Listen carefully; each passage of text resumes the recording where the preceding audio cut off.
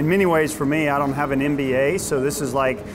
getting my MBA on steroids, getting to learn from some of the folks that have been there and done that, written some amazing books that we get to read and share in our business and learn from those experiences. My plan is to get 1 or 2 ideas that I can take back to my business, or that our leaders can take back to our business, and I always leave with 10, 12, 14 ideas from not only the conference itself and the speakers, but also from the new people that I meet while I'm here.